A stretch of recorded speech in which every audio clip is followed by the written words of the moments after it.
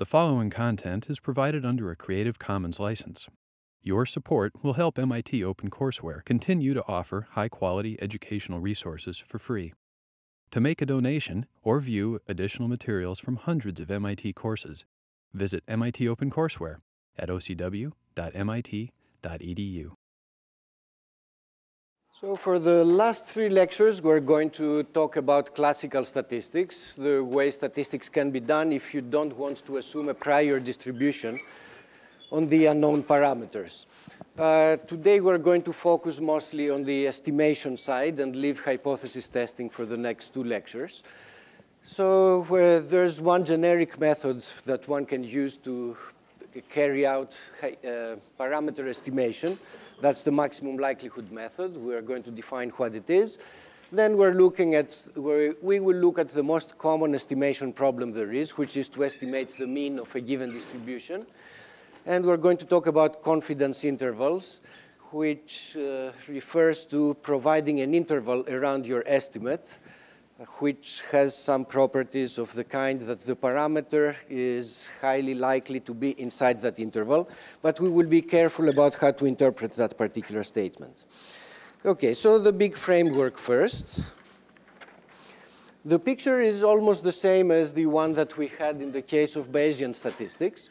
We have some unknown parameter, and we have a measuring device. There is some noise, some randomness, and we get an observation x whose distribution depends on the value of the parameter. However, the big change from the Bayesian setting is that here this parameter is just a number. It's not modeled as a random variable. It does not have a probability distribution. There's nothing random about it. It's a constant. It just happens that we don't know what that constant is. And in particular, this probability distribution here, the distribution of x, depends on theta, but this is not a conditional distribution in the usual sense of the word. Conditional distributions were defined when we had 2 random variables. We condition one random variable on the other, and we use the bar to separate the x from the theta. To make the point that this is not a conditional distribution, we use a different notation. We put a semicolon here. And what this is meant to say is that x has a distribution.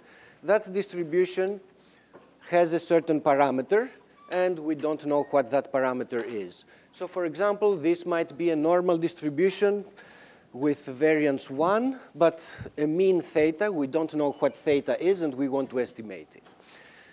Once we have this setting, then your job is to design this box, the estimator. The estimator is some data processing box that takes the measurement and produces an estimate of the unknown parameter.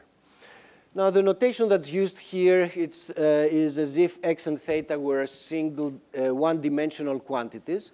But actually, everything we say remains valid if you interpret x and theta as vectors of parameters. So for example, you may obtain several measurements, x1 up to xn, and there may be several unknown parameters in the background. Once more, we do not have, and we do not want to assume a prior distribution on theta. It's a constant. And if you want to think mathematically about this situation, it's as if you have many different probabilistic models. So a normal with this mean, or a normal with that mean, or a normal with that mean. These are alternative candidate probabilistic models. And we want to try to make a decision about which one is the correct model. In some cases, we have to choose just between a small number of models. For example, you have a coin with an unknown bias. The bias is either 1/2 or 3/4. You're going to flip the coin a few times, and you try to decide whether the true bias is this one or is that one. So in this case, we have 2 specific alternative probabilistic models from which we want to distinguish. But sometimes things are a little more complicated. For example, you have a coin, and you have one hypothesis that my coin is unbiased, and the other hypothesis is that my coin is biased. And you do your experiments, and you want to come up with a decision that decides whether this is true or this one is true. In this case, we're not dealing with just 2 alternative probabilistic models. This one is a specific model for the coin. But this one actually corresponds to lots of possible alternative coin models. So this includes the model where theta is 0.6, the model where theta is 0.7, theta 0.8, and so on. So we're trying to discriminate between one model and lots of alternative models. How does one go about this? Well, there's some systematic ways that one can approach problems of this kind, and we will start talking about these next time. So today we're going to focus on estimation problems. In estimation problems, theta is a quantity which is a real number, a continuous parameter. We are going to design this box. So what we get out of this box is an estimate. Now notice that this estimate here is a random variable. Even though theta is deterministic, this is random because it's a function of the data that we observe. The data are random. We are applying a function to the data to construct our estimate. So since it's a function of random variables, it's a random variable itself. The distribution of theta hat depends on the distribution of x. The distribution of x is affected by theta. So in the end, the distribution of your estimate, theta hat, will also be affected by whatever theta happens to be. Our general objective when designing estimators is that we want to get, in the end, an error, an estimation error, which is not too large, but we'll have to make that specific again, what exactly we mean by that. Okay, so how do we go about this problem? One general approach is to pick a theta under which the data that we observe, that is the x's, are most likely to have occurred. So I observe x. For any given theta, I can calculate this quantity, which tells me, under this particular theta, the x that you observed had this probability of occurring. Under that theta, the x that you observe had that probability of occurring. You just choose that theta, which makes the data that you observed most likely. It's interesting to compare this maximum likelihood estimate with the estimate that you would have if you were in a Bayesian setting and you were using maximum a posteriori probability estimation. In the Bayesian setting, what we do is, given the data, we use the prior distribution on theta, and we calculate the posterior distribution of theta given x. Notice that this is sort of the opposite from what we have here. This is the probability of x for a particular value of theta, whereas this is the probability of theta for a particular x. So it's the opposite type of conditioning. In the Bayesian setting, theta is a random variable, so we can talk about the probability distribution of theta. So how do these two compare, except for this syntactic difference that the order of x's and thetas are reversed? Let's write down in full detail what this posterior distribution of theta is. By the Bayes rule, this conditional distribution is obtained from the prior and the model of the measurement process that we have, and we get this expression. So in Bayesian estimation, we want to find the most likely value of theta. And we need to maximize this quantity over all possible thetas. First thing to notice is that the denominator is a constant. It does not involve theta. So when you maximize this quantity, you don't care about the denominator. You just want to maximize the numerator. Now here things start to look a little more similar. And they would be exactly of the same kind if that term here was absent, if the prior was absent. The two are going to become the same if that prior was just a constant. So if that prior is a constant, then maximum likelihood estimation takes exactly the same form as Bayesian maximum posteriori probability estimation. So you can give this particular interpretation of maximum likelihood estimation. Maximum likelihood estimation is essentially what you have done if you were in a Bayesian world and you had assumed a prior on the thetas that's uniform, all the thetas being equally likely. Okay, so let's look at a simple example. Suppose that the xi's are independent, identically distributed random variables with a certain parameter theta. So the distribution of each one of the xi's is this particular term. So theta is one-dimensional. It's a one-dimensional parameter, but we have several data. We write down the formula for the probability of a particular x vector given a particular value of theta. But again, when I use the word given here, it's not in the conditioning sense. It's the value of the density for a particular choice of theta. Here I wrote down, I defined maximum likelihood estimation in terms of PMFs. That's what you would do if the x's were discrete random variables. Here the x's are continuous random variables, so instead I'm using the PDF instead of the PMF. So this definition here generalizes to the case of continuous random variables, and you use f's instead of x's, our usual recipe. So the maximum likelihood estimate is defined. Now, since the xi's are independent, the joint density of all the x's together is the product of the individual densities. So you look at this quantity. This is the density or sort of probability of observing a particular sequence of x's. And we ask the question, what's the value of theta that makes the x's that we observe most likely? So we want to carry out this maximization. Now, this maximization is just a calculational problem. We're going to do this maximization by taking the logarithm of this expression. Maximizing an expression is the same as maximizing the logarithm. So the logarithm of this expression, logarithm of a product, is the sum of the logarithms. You get contributions from this theta term. There's n of these, so we get an n log theta. And then we have the sum of the logarithms of these terms. It gives us minus theta, and then the sum of the x's. So we need to maximize this expression with respect to theta. The way to do this maximization is you take the derivative with respect to theta, and you get n over theta equals to the sum of the x's. And then you solve for theta, and you find that the maximum likelihood estimate is this quantity, which sort of makes sense because this is the reciprocal of the sample mean of the x's. Theta in an exponential distribution, we know that it's 1 over the mean of the exponential distribution. So it kind of looks like a reasonable estimate. So in any case, this is the estimate that the maximum likelihood estimation procedure tells us that we should report.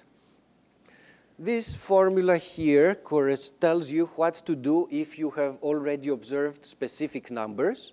If you have observed specific numbers, then you observe this particular number as your estimate of theta.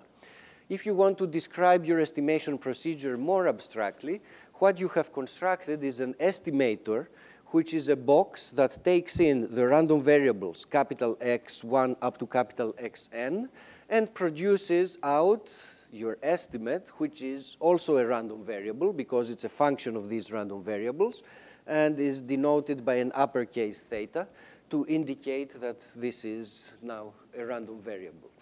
So this is an equality about numbers. This is a description of the general procedure, which is an equality between two random variables.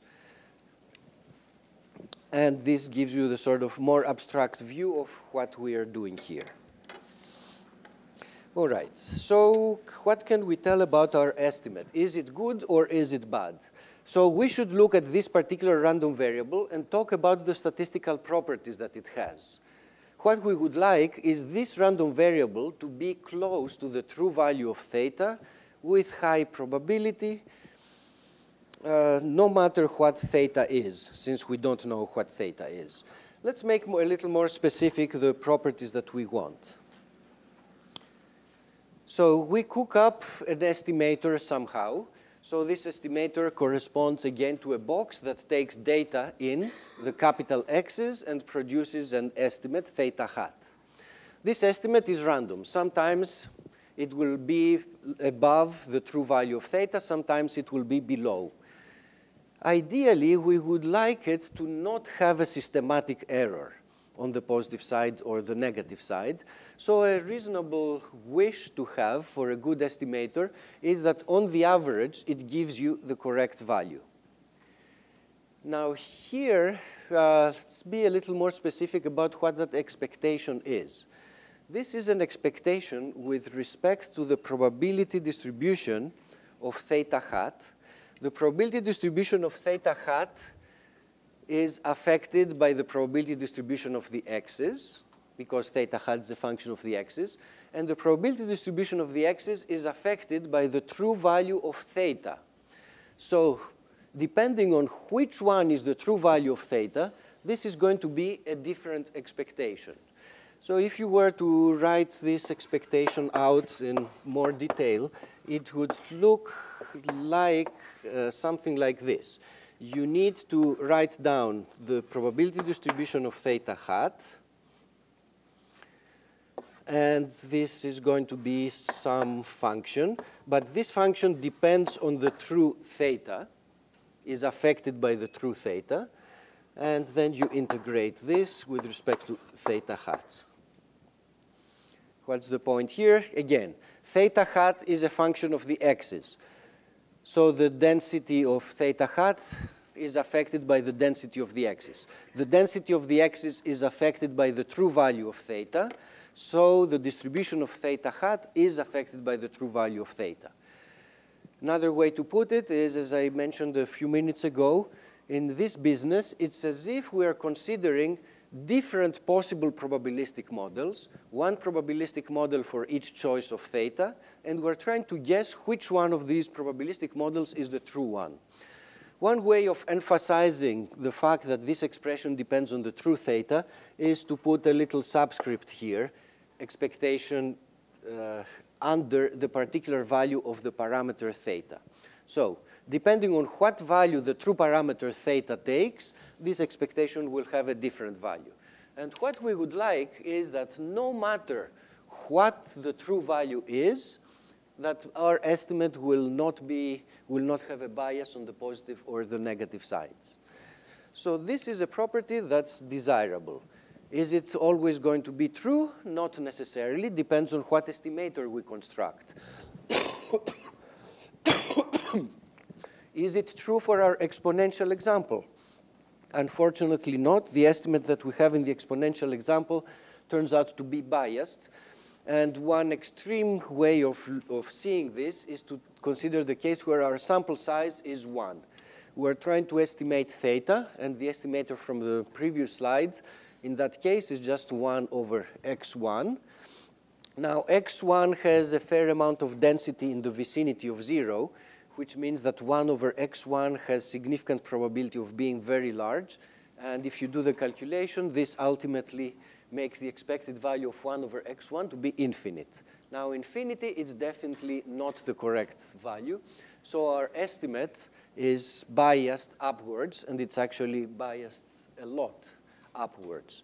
So that's how things are. Maximum likelihood estimates in general will be biased, but under some conditions, they will turn out to be asymptotically unbiased. That is, as you get more and more data, as your x vector is longer and longer with independent data, the estimate that you're going to have, the expected value of your estimator is going to get closer and closer to the true value. So you do have some nice asymptotic properties, but we're not going to prove anything like this. Speaking of asymptotic properties, in general, what we would like to have is that as you collect more and more data, you get the correct answer in some sense. And the sense that we're going to use here is the limiting sense of convergence in probability, since this is the only notion of convergence of random variables that we have in our hands. This is similar to what we had in the pollster problem, for example. If we had a bigger and bigger sample size, we would be more and more confident that the estimate that we obtain is close to the unknown true parameter of the distribution that we have. So this is a desirable property. I mean, if you have an infinitely large amount of data, you should be able to estimate an unknown parameter more or less exactly. So this is a desirable desirable property of estimators. It turns out that maximum likelihood estimation given independent data does have this property under mild conditions. So maximum likelihood estimation in this respect is a good approach. So let's see, do we have this consistency property in our exponential example? In our exponential example, we used this quantity to estimate the unknown parameter theta. What properties does this quantity have as n goes to infinity? Well, this quantity is the reciprocal of that quantity up here, which is the sample mean. We know from the weak law of large numbers that the sample mean converges to the expectation. So this property here comes from the weak law of large numbers. In probability, this quantity converges to the expected value, which for exponential distributions is 1 over theta. Now, if something converges to something, then the reciprocal of that should converge to the reciprocal of that. That's a property that's certainly correct for numbers, but here we're not talking about convergence of numbers. We're talking about convergence in probability, which is a more complicated notion. Fortunately, it turns out that the same thing is true when we deal with convergence in probability. One can show, although we will not bother doing this, that indeed the reciprocal of this, which is our estimate, converges in probability to the reciprocal of that, and that reciprocal is the true parameter theta. So for this particular exponential example, we do have the desirable property that as the number of data becomes larger and larger, the estimate that we have constructed will get closer and closer to the true parameter value. And this is true no matter what theta is. No matter what the true parameter theta is, we're going to get close to it as we collect more data. Okay, so these are two rough qualitative properties that would be nice to have. If you want to get a little more quantitative, you can start looking at the mean squared error that your estimator gives. Now, once more, the comment I was making up there applies, namely that this expectation here is an expectation with respect to the probability distribution of theta hat that corresponds to a particular value of little theta. So fix a little theta, write down this expression, look at the probability distribution of theta hat under that little theta, and do this calculation. You're going to get some quantity that depends on little theta. And so all quantities in this equality here should be interpreted as quantities under that particular value of little theta. So if you wanted to make this more explicit, you could start throwing little subscripts everywhere in those expressions. And let's see what those expressions tell us. The expected value squared of a random variable, we know that it's always equal to the variance of this random variable plus the expectation of the random variable squared. So the expectation value of that random variable squared. So we are just applying, or this equality here is just our familiar formula that the expected value of x squared is the variance of x plus the expected value of x squared. So we apply this formula to x equal to theta hat minus theta. Okay. Now, remember that in this classical setting, theta is just a constant. We have fixed theta. We want to calculate the variance of this quantity under that particular theta. When you add or subtract a constant to a random variable, the variance doesn't change. So we obtain, this is the same as the variance of our estimator. And what we got here is the bias of our estimate. It tells us on the average whether we fall above or below, and we're taking the bias to be squared. If we have an unbiased estimator, the bias term will be 0. So ideally, we want theta hat to be very close to theta. And since theta is a constant, if that happens, the variance of theta hat would be very small. So theta is a constant. If theta hat is has a distribution that's concentrated just around little theta, then theta hat would have a small variance. So this is one desire that we have. We want to have a small variance, but we also want to have a small bias at the same time. So the general form of the mean squared error has two contributions. One is the variance of our estimator. The other is the bias. And one usually wants to design an estimator that simultaneously keeps both of these terms small. So here's an estimation method that would do very well with respect to this term, but badly with respect to that term. So suppose that my distribution is, let's say, normal with an unknown mean theta and variance 1. And I use as my estimator something very dumb. I always produce an estimate that says my estimate is 100. So I'm just ignoring the data and report 100. What does this do? The variance of my estimator is 0. There's no randomness in the estimate that I report. But the bias is going to be pretty bad. The bias is going to be theta hat, which is 100, minus the true value of theta. And for some thetas, my bias is going to be horrible. If my true theta happens to be 0, my bias squared is a huge term, and I get a large error. So what's the moral of this example? There are ways of making that variance very small, but in those cases, you pay a price in the bias. So you want to do something a little more delicate, where you try to keep both terms small at the same time. So these types of considerations become important when you start to try to design sophisticated estimators for more complicated problems. But we will not do this in this class. This belongs to further classes on statistics and inference. For this class, for parameter estimation, we will basically stick to two very simple methods. One is the maximum likelihood method we've just discussed. And the other method is what you would do if you were still in high school and didn't know any probability.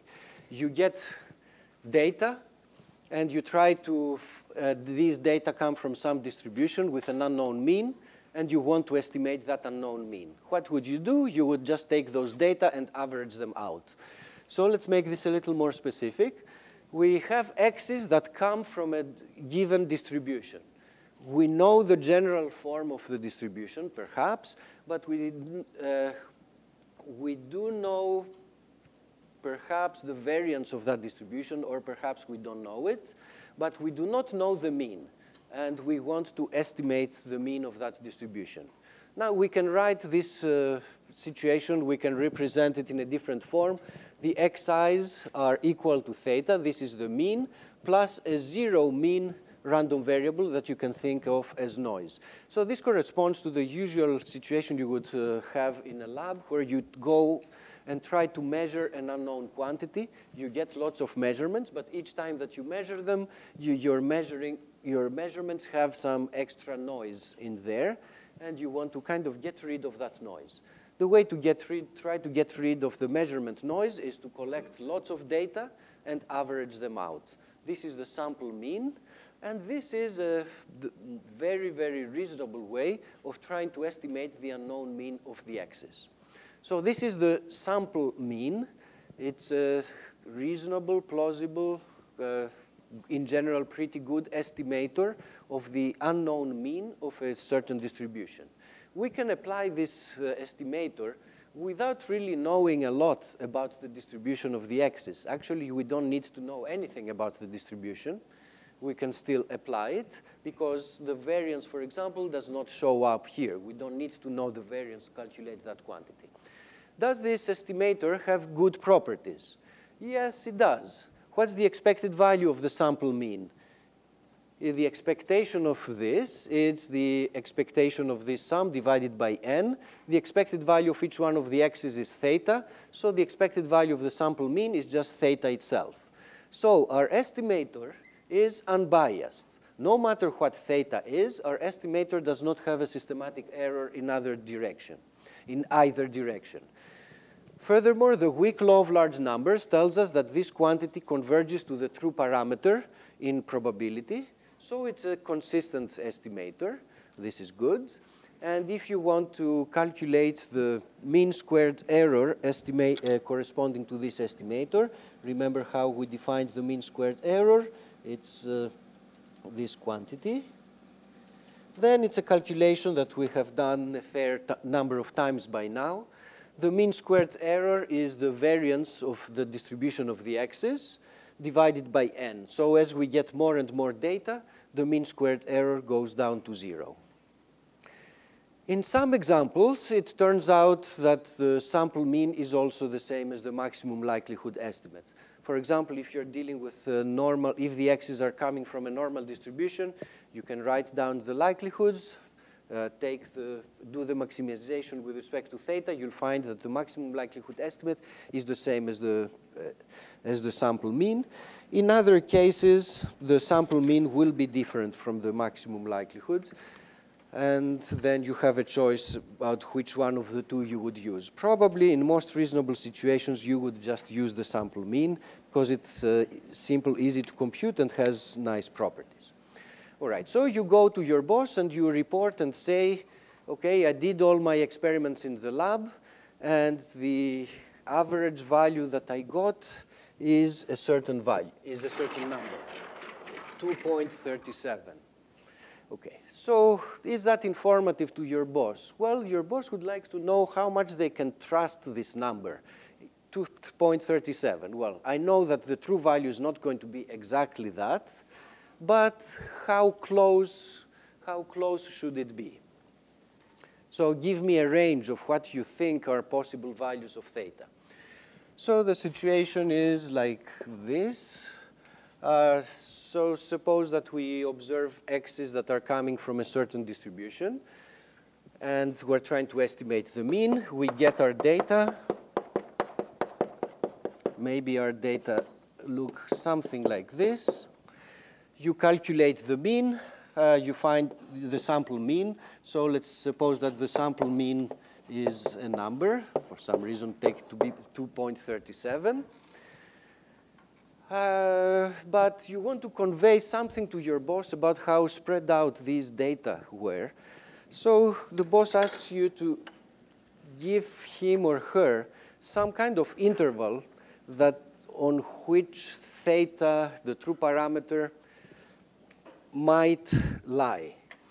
So the boss asks you for an interval. So what you do is you end up reporting an interval, and you somehow use the data that you have seen to construct this interval. And you report to your boss also the endpoints of this interval. Let's give names to these endpoints, theta n minus and theta n plus. Okay, the ends here just play the role of keeping track of how many data we're using. So what you report to your boss is this interval as well. Are these thetas here, the endpoints of the interval, lowercase or uppercase? What should they be? Well, you construct these intervals after you see your data. You take the data into account to construct them, to construct the interval. So these definitely should depend on the data, and therefore they're random variables. Same thing with your estimator. In general, it's going to be a random variable, although when you go and report numbers to your boss, you give the specific realizations of the random variables given the data that you got. Okay, so instead of having just a single box that produces estimates, so our previous picture was that you have your estimator that takes x's and produces theta hats. Now our box will also be producing theta hat minus and theta hat plus. It's going to produce an interval as well. The x's are random, therefore these quantities are random. Once you go and do the experiment and obtain your data, then your data will be some lowercase x, specific numbers, and then your estimates and estimator become also lowercase. What would we like this interval to do? We would like it to be highly likely to contain the true value of the parameter. So we might impose some specs of the following kind. I pick a number alpha. Usually that alpha, think of it as a probability of a large error. Typical value of alpha might be 0.05, in which case this number here is 0.95. And you're given specs that say something like this. I would like, with probability at least 0.95, I would like this to happen, which says that the true parameter lies inside the confidence interval. Now let's try to interpret this statement. Suppose that you did the experiment and that you ended up reporting to your boss a confidence interval from 197 to 2.56. That's what you report to your boss. And suppose that the confidence interval has this property. Can you go to your boss and say, with probability 95%, the true value of theta is between these two numbers? Is that a meaningful statement? So the statement is, the tentative statement is, with probability 95%, the true value of theta is between 1.97 and 2.56. Well, what is random in that statement? There's nothing random. The true value of theta is a constant. 1.97 is a number, 256 is a number. So it doesn't make any sense to say that the probability that theta is talk about the probability that theta is in this interval. Either theta happens to be in that interval or it happens to not be, but there are no probabilities associated with this because theta is not random. Syntactically, you can see this because theta here is a lower case. So what kind of probabilities are we talking about here? Where is the randomness? Well, the random thing is the interval. It's not theta. So the statement that is being made here is that the interval that's being constructed by our procedure should have the property that with probability 95%, it's going to fall on top of the true value of theta. So the right way of interpreting what a 95% confidence interval is something like the following. We have the true value of theta that we don't know. I get data. Based on the data, I construct a confidence interval. I get my confidence interval. I got lucky, and the true value of theta is in here. Next day, I do the same experiment. Take my data, construct a confidence interval, and I get this confidence interval. Lucky once more. Next day, I get data, use my data to come up with an estimate of theta and the confidence interval. That day, I was unlucky, and I got a confidence interval out there. What the requirement here is that 95% of the days where we use this as a certain procedure for constructing confidence intervals, 95% of those days we will be lucky and we will capture the correct value of theta by our confidence interval. So it's a statement about the distribution of these random confidence intervals, how likely are they to fall on top of the true theta as opposed to how likely they are to fall outside. So it's a statement about probabilities associated with the confidence interval. They're not probabilities about theta because theta itself is not random. Right, so this is what the confidence interval is in general and how we interpret it. How do we construct a 95% confidence interval? Let's go through this exercise in a particular example. The calculations are exactly the same as the ones that you did when we talked about laws of large numbers and the central limit theorem. So there's nothing new calculationally, but it's perhaps new in terms of the language that we use and the interpretation. So we got our sample mean from some distribution, and we would like to calculate a 95% confidence interval. We know, we know from the normal tables that the standard normal has 2.5% on the tail that's after 1.96. Yes, by this time, the number 1.96 should be pretty familiar. So if this probability here is 2.5%, this number here is 196. OK. Now, look at this random variable here. This is the sample mean. difference from the true mean normalized by the usual normalizing factor. By the central limit theorem, this is approximately normal. So it has probability 0.95 of being less than 1.96. Now take this event here and rewrite it. This is the event, well, that theta hat minus theta is bigger than this number and smaller than that number. This event here is equivalent to that event here.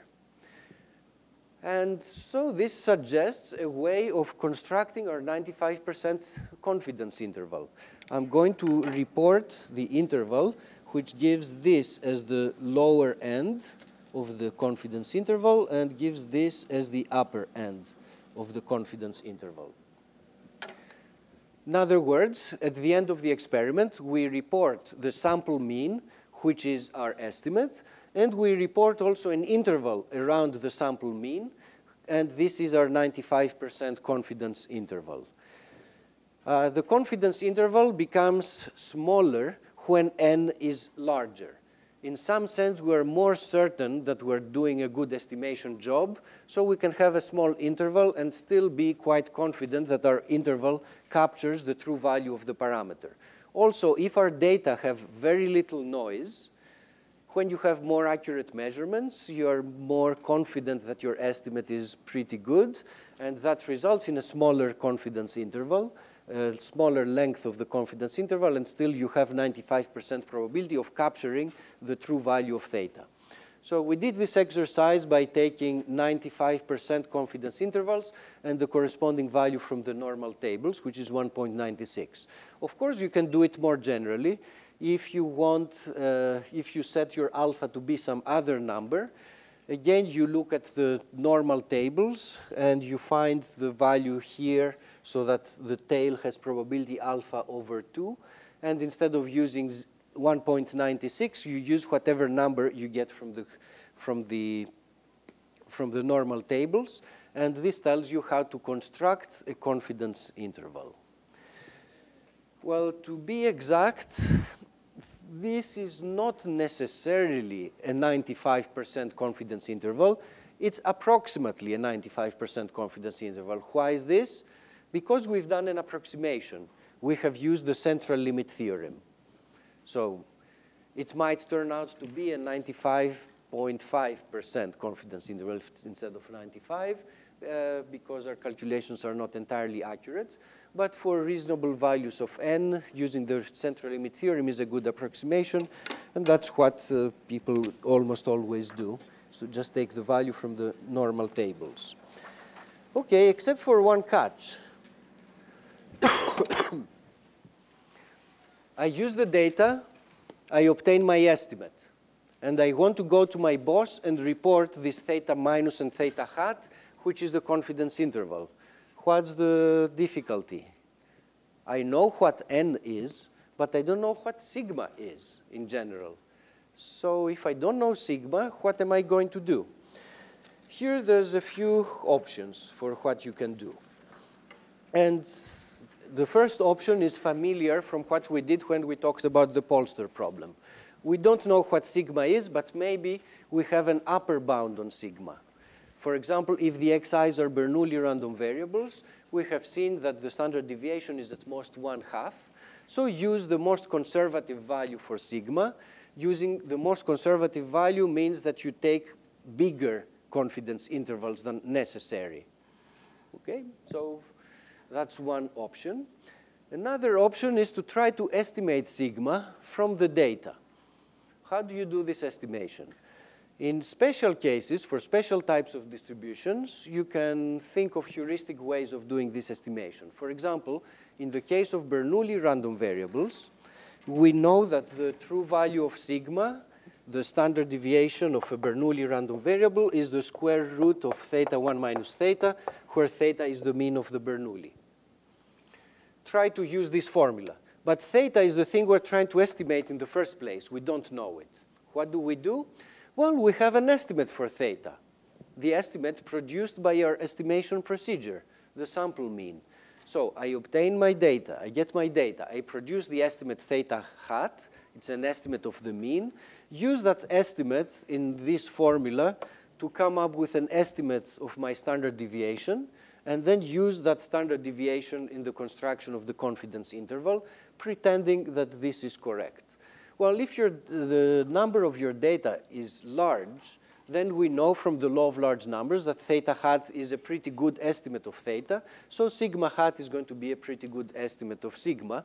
So we're not making large errors by using this approach. So in this scenario here, things were simple because we had an analytical formula. Sigma was determined by theta, so we could come up with a quick and dirty estimate of sigma. In general, if you do not have any nice formulas of this kind, what could you do?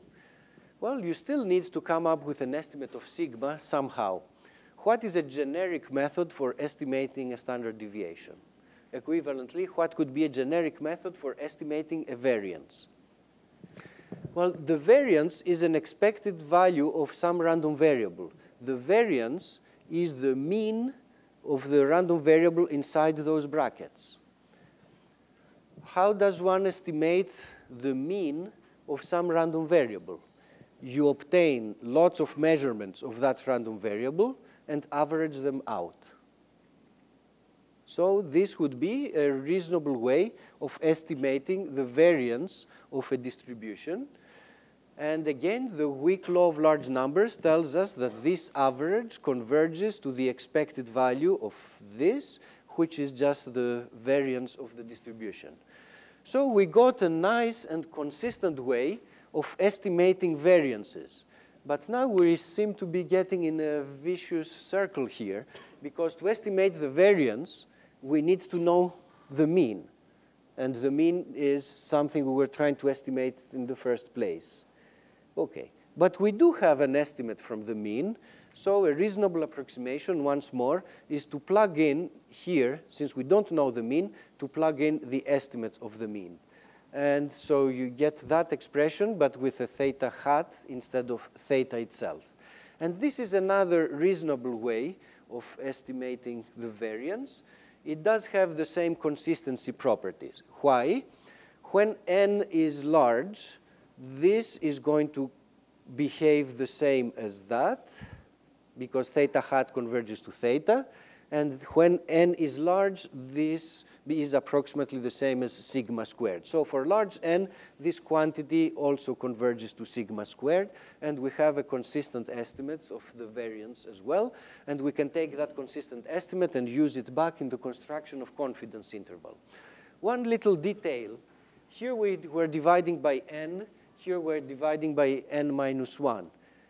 Why do we do this? Well, it turns out that's what you need to do for this estimate to be an unbiased estimate of the variance. One has to do a little bit of a calculation, and one finds that that's the factor that you need to have here in order to be unbiased. Of course, if you get 100 data points, whether you divide by 100 or divide by 99 is going to make only a tiny difference in your estimate of your variance, so it's going to make only a tiny difference in your estimate of the standard deviation. It's not a big deal, and it doesn't really matter, but if you want to sort of show off about your deeper knowledge of statistics, you throw in the 1 over n minus 1 factor in there. Okay, so now one basically needs to put together this story here, how you estimate the variance. You first estimate the sample mean, and then you do some extra work to come up with a reasonable estimate of the variance and the standard deviation. And then you use your estimate of the standard deviation to come up with a confidence interval, which has these two endpoints. In doing this procedure, there's basically a number of approximations that are involved. There are two types of approximations. One approximation is that we're pretending that the sample mean has a normal distribution. That's something we're justified to do by the central limit theorem, but it's not exact, it's an approximation. And the second approximation that comes in is that instead of using the correct standard deviation, in general, you will have to use some approximation of the standard deviation. Okay, so you will be getting a little bit of practice with these concepts in recitation and tutorial, and we will move on to new topics next week. But the material that's going to be covered in the final exam is only up to this point. So next week is just general education, hopefully useful, but not in the exam.